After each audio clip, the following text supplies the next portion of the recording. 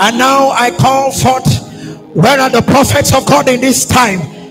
Where are the prophets of God in this time?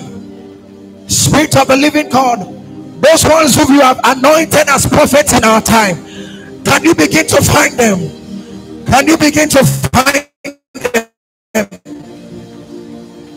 Where are they? Where are they? If you find even the young and the old. And now said the Lord, I will pour out my spirit upon all flesh, that even your sons and daughters will prophesy. You are not too young to carry the power of the Holy Ghost. You are not too young to raise the dead. You are not too young to heal the sick. You are not too young. It is going to be heavy upon you now. Like rain, let your glory fall. Like fire, like rain, let it fall. My God, my God, like fire. Spirit of truth.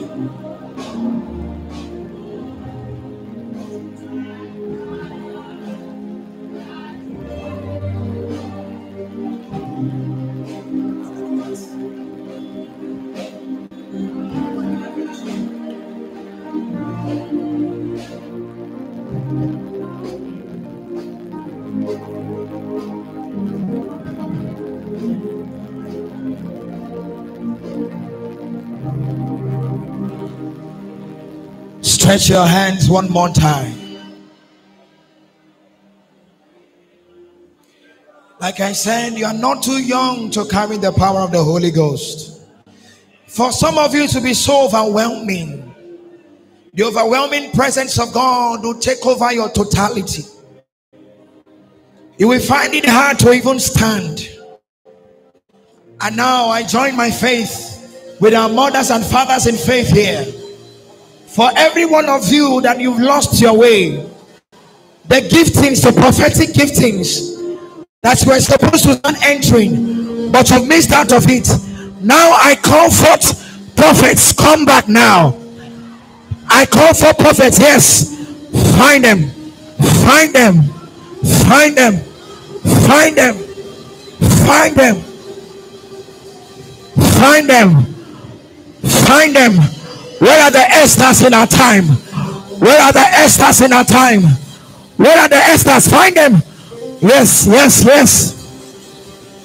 Where are they? Bring them out, bring them out. Where are the Samuels in our time? Them. Esthers, Esthers. Your words are not supposed to fall to the ground. Bring them out. Where are those intercessors? There's a grace upon your head. You are supposed to be an intercessor in your generation.